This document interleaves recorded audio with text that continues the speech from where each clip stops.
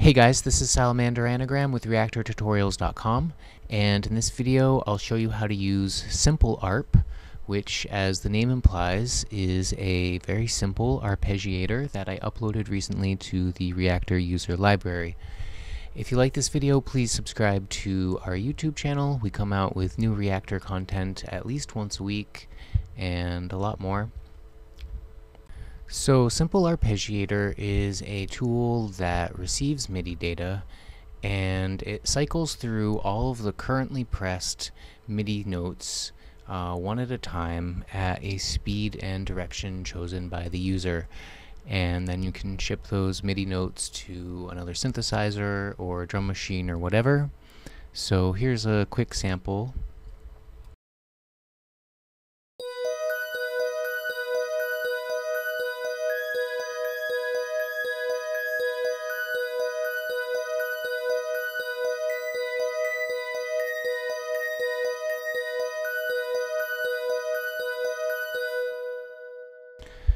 Okay, so there I was just playing three notes.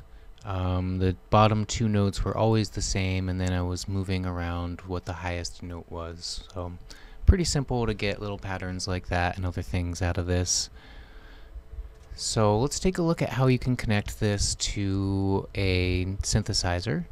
And I'll start by showing how we can connect it to another Reaktor instrument, and then I'll show how we can route it to any VST inside Ableton. So this is what the insides of Simple Arp look like when you originally download it from the user library.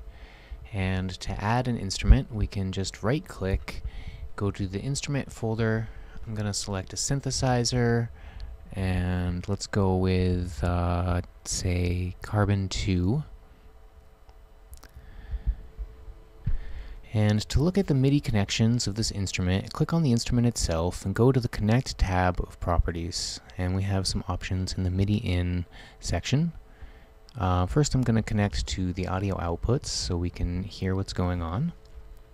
So by default this will receive MIDI data from our MIDI keyboard and not from the arpeggiator instrument.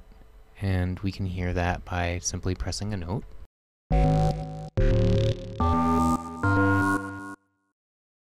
And you can change that just by setting it to receive MIDI from external instruments on a different channel. And then we can connect it to the arpeggiator using the From Internal Instruments menu, and just select Arpeggiator from the menu. And now everything's set up, but it won't work properly until we start the MIDI clock, either inside Reaktor or inside your DAW. Alright, so next we can just pick our favorite snapshots and have a go.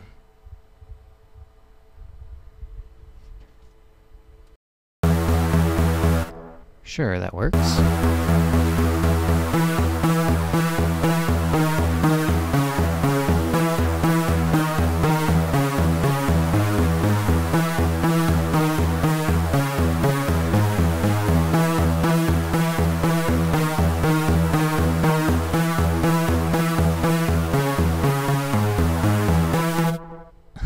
That kind of sounds similar to something, but I can't quite place what it is.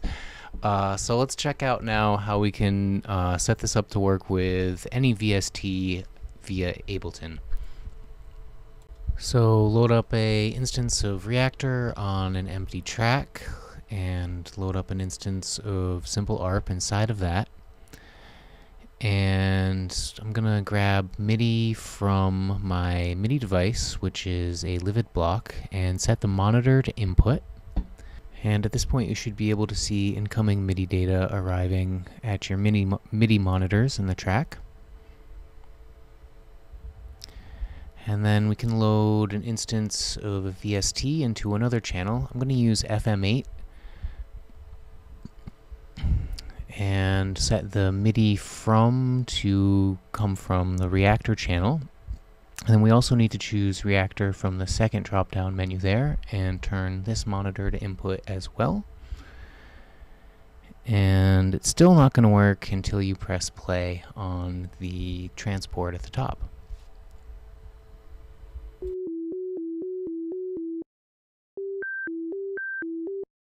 Okay, well that's pretty quiet, but it is arriving. So the reason why I like to use FM8 is because FM8 has its own arpeggiator, which is kind of built a little more like you might think of as a sequencer. And by combining the two arpeggiators, we can get a pretty cool effect. So in order for this to work, we need to turn off key sync. So what key sync does is it restarts FM8's arpeggiator every time it receives a new note. And since Simple Arp is constantly sending a stream of new notes, the sequence here will just keep getting restarted every time. So we want to turn that off. But first, here's what happens if we leave it on.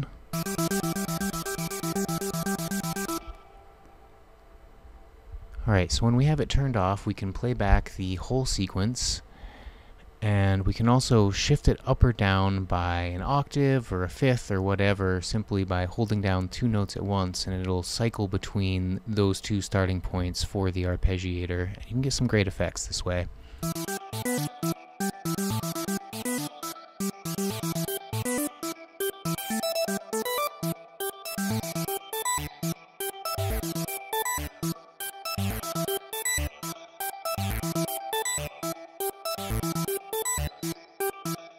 Alright, so that's how to use Simple Arpeggiator. I'll leave a download link in the video description. Once again, this is Salamander Anagram with reactortutorials.com. If you like this tutorial, please check out our website. We also have another website called fm8tutorials.com that you might be interested in as well. I'll be back next week with a new Reaktor tutorial. I'll see you then.